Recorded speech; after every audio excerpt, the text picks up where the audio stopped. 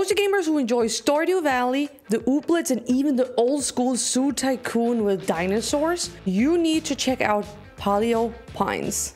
In Paleo Pines, it is your goal to start a new farm alongside dinosaurs, and you bring your very own steed and dinosaur baby, Lucky. The second you start to roam your farm, you already meet the quirky and kind townsfolk who all got their very own dinosaurs. By completing quests for the townsfolk, you quickly learn how to attend your farm, as well as befriending new dinosaurs, how to keep them happy, and how they in actuality can help assisting you at your farm. Every single dinosaur you befriend have different abilities. Some of them are fast on their feet and make perfect steeds. Others are fantastic at removing rubble and bigger tree planks for you to expand the island. And some of them you can use part of your farming life by turning the soil so you can plant crops. In order for you to befriend new dinosaurs that can become part of your family, you obtain this flute of yours that will sing the dinosaurs towards you, which you can also use to navigate them throughout your farm and overall the island. Every single dinosaur is not only unique in its markings, it also has a unique tune only to that species you will learn as you try to befriend them.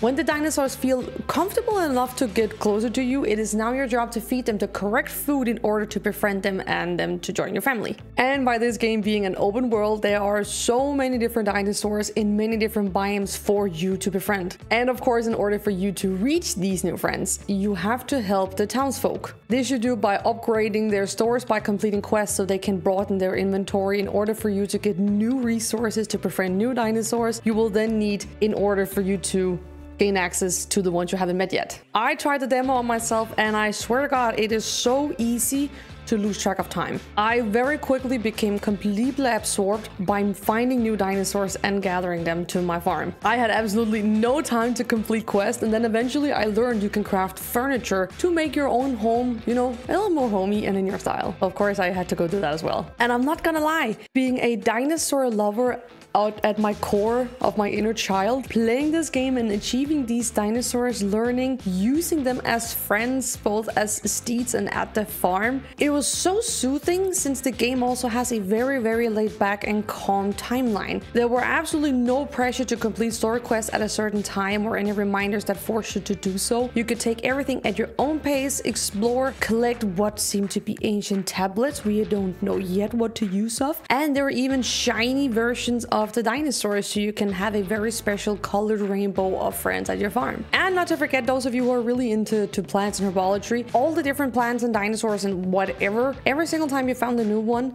before you can collect it or craft it, you could write it down in your journal and get even more information. It's a cute detail to those of you who really enjoy attention to detail overall in games. So if you are itching for a laid-back farming experience with super cozy vibes, dinosaurs to make your inner child happy and healing, Paleo Pines is definitely something you need to look out for as it will release very soon.